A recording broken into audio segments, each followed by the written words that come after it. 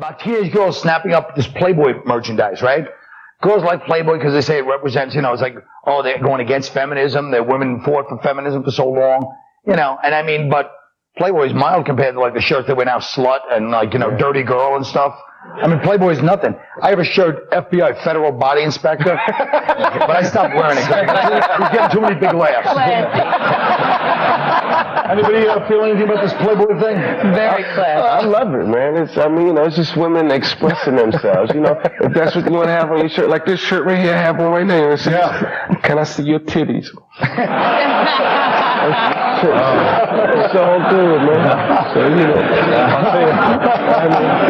I'm cool, man. I'm a little upset you said FBI there for a second. I'll tell you. I'll tell you one thing, though. Let me say, I think this is a good thing, the Playboy thing, because I can speak for all of my people when I say the Playboy air freshener was always a staple of the Italian-American community. That's true.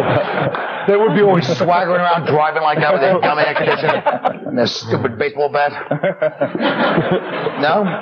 Anyway, Kathleen, come on. You don't like Italians or Irish or Queens. You said that Playboy, that this doesn't mean sex, that it means, it doesn't mean sex without consequences. His quote was, it means, I live for now and respect the future. Like some bizarre haiku. That means I want to get laid. I mean, come on. I think that's written on his shirt also. Yeah, that's right there. Yeah. Hugh Hefner can say whatever he wants. He had sex with so many different girls.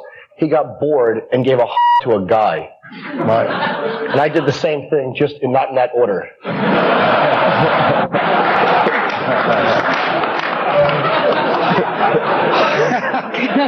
All right, now here's the story.